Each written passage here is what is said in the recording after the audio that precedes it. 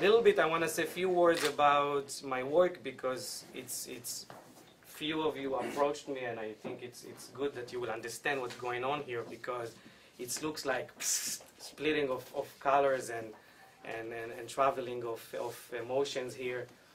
I don't know if you people read the little thing I put on the wall that I wrote, but all what you see is dealing with creation of the world. I'm dealing with the moment before the light and moment after the light.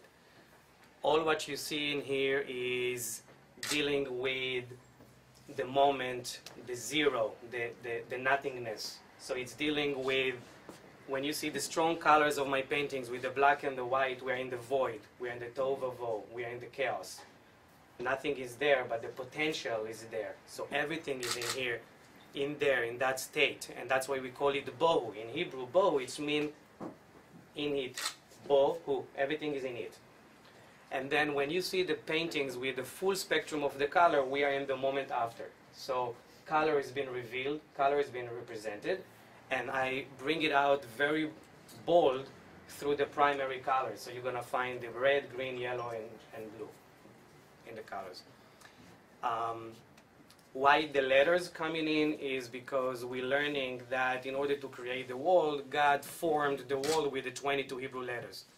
So in the moment of the beginning, when we see the colors start to form, this is where we're going to find the 22 letters, and then everything is forming, everything is coming in. So I'm approaching this amazing, beautiful, abstract theme of creation through philosophical point, from scientific point, Kabbalistic, Talmudic, biblical, whatever I find that can give me something interesting in it, and I study a lot before I'm creating a painting. So I'm learning my materials and then I bring it out. I'm painting creation of the world for the last 7 years. So you're probably going to say it's crazy. I mean, for 7 years, creation, 7 years, I'm painting the same thing, Bereshit bara Elokim et hashamayim ve'et haaretz. But this is why I'm creating it, because we learn, and this is a beautiful thing, our sages said that in order to create, if we want to write about Bereshit, if we want just to write about the word Bereshit, we need to cut all the trees of the world in order to create pens and papers, and we don't have enough trees. And that's only about Bereshit. So the same thing for me, I create about Bereshit for 7 years, and I think I didn't start yet. I mean, there is so much to do. And why I do that is why I feel that it's so interesting, and why I filled up again and again with it. And you can see for yourself, I mean, I don't create the same piece. I mean, every piece is different. It looks like 4 different artists making it. It's because really we sang in our praise, Baruch HaMechadesh Bechol Yom Maaseh Bereshit, that bless him, that he create in every moment, he create Maaseh Bereshit, is the act of creation. So in every moment in us, in every breath, every time we having neshama putting in, he create it in us. So the same thing, this is what's happening in my creation. Every morning that I wake up, I'm getting up and I'm thanking for waking up, and in order the gift to create, and that's what you see in here. So I hope you enjoy it, and if any questions, let me know. Yes. Isn't every piece a beginning?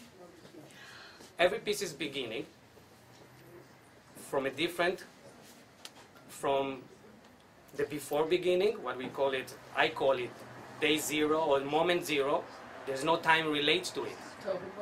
So if we are in no time, we cannot really relate to what it is, but that's there. It's because it's described. We're saying Bereshit bara Elokim et hashamayim ve'et haaretz v'haaretz hayta tohu vavohu, and we specified what's happening there, but we don't really know. It's a very abstract thing. And then we have the moment after. So in that spectrum of nothingness, this is where I'm dealing. And you don't know what it's going to look like when it's going to be finished.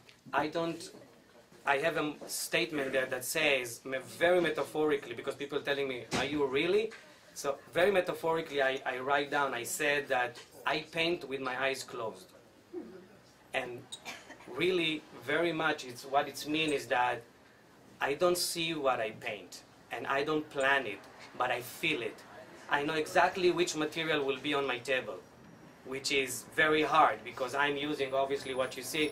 All what you see, 99% of what you see is building material. All the paintings done with roofing tar, polyurethane, resin, enamel paint, oil paint, wood floor paint, plywoods, metals, it's all Home Depot.